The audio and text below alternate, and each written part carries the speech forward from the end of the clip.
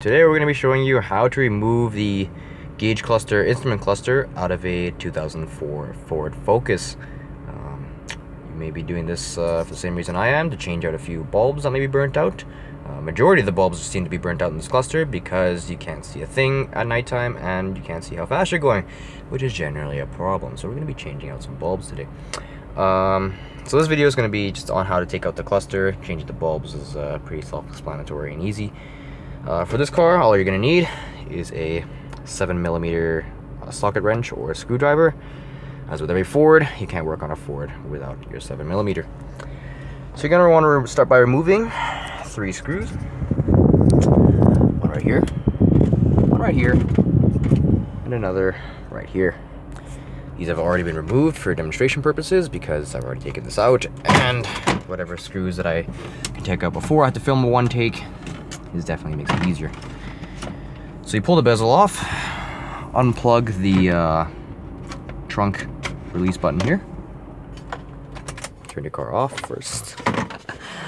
Then you're going to want to press on the 2 sides of the top of the steering column here, so you can release these clips.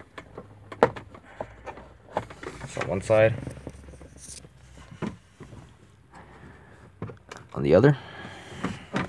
Once those are out, just pop the top of it off, and that piece will come out along with the bezel for the gauge cluster. Set that aside. Now you're going to have 4 more 7mm screws. One right here, so the exposure is off. One right here, one right here, one right here. And your last one up there. Once again, have already been removed for demonstration purposes. Once those are removed, just pull the cluster out.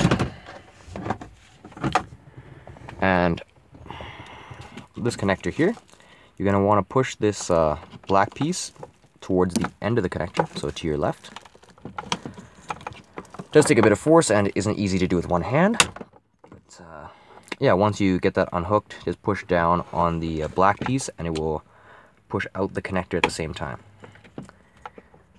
Then just pull the connector out. And there's your gauge cluster with all your bulbs. Hope this helps somebody with a Focus who's looking to take out their gauge cluster, change out some bulbs. And yeah, thanks for watching. Make sure to like, comment, subscribe, and we'll see you in the next one.